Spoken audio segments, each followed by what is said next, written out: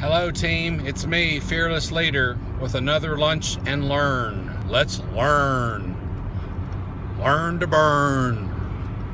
Okay, so certain procedures have to have certain diagnoses tied to them in order to get paid. And I'm talking about the procedures we do in the procedure room right now. So a lumbar epidural steroid injection has to be tied to lumbar radiculopathy. A lumbar facet injection has to be tied to lumbar facet arthropathy, lumbar spondylosis, or lumbar facet arthritis. I've been seeing diagnoses come through where the procedure is lumbar facets and the diagnosis is lumbar radiculopathy. Those two don't work together. A patient may have both diagnoses, but we have to use the diagnosis that warrants the procedure to be done.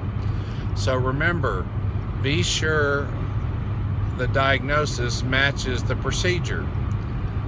For example, if it's a shoulder problem, don't put their knee arthritis down when we inject a shoulder. That needs to be shoulder for shoulder, knee for knee, and then in the back it needs to be facets go with spondylosis in the neck and the cervical spine, and epidurals go with radiculopathy in the neck and the cervical spine. That's it.